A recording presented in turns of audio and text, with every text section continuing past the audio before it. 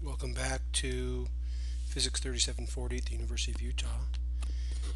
Today we're going to begin a few days of lecture on where we'll be discussing unbound states as opposed to what we've been talking about so far in quantum mechanics in the last week or two, which is bound states.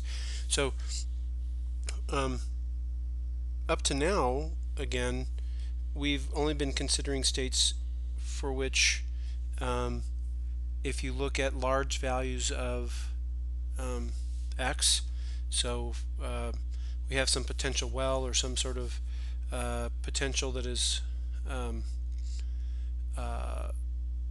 centered around x equals 0, that at large values of we're doing one-dimensional stuff, so large values of the coordinate x, then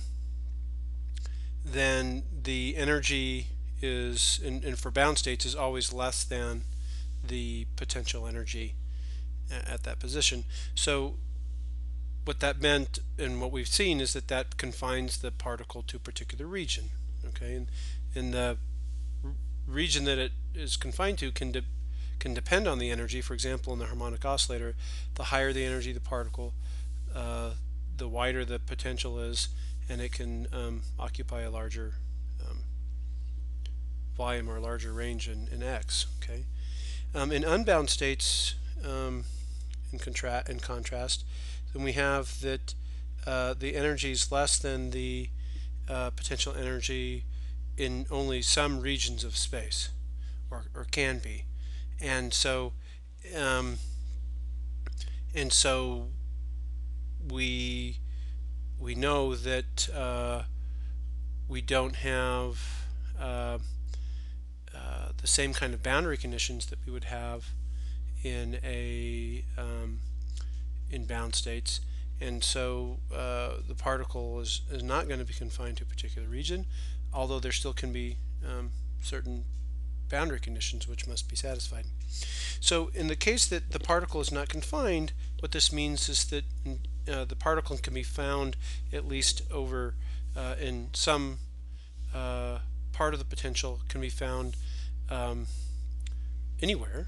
Okay, and so if you integrate such a situation, so for the unbound case, if we try to normalize the wave function, that is, we integrate the psi star psi over all space, then that integral is going to diverge. Okay, it's going to go to infinity, because at least over some large sort of semi-infinite, at least, part of the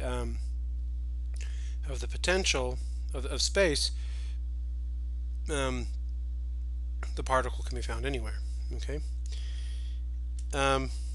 and this general situation kind of corresponds in a general way to a beam of particles with where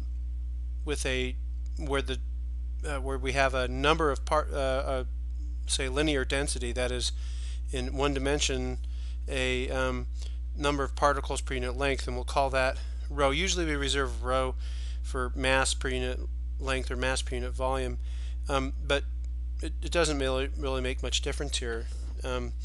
We're just, for this sort of situation, we're going to call it, we're going to sort of designate rho as the number of particles per unit length. We're talking about one dimension, and so in that case, we can normalize the wave function by indicating that if we integrate psi star psi from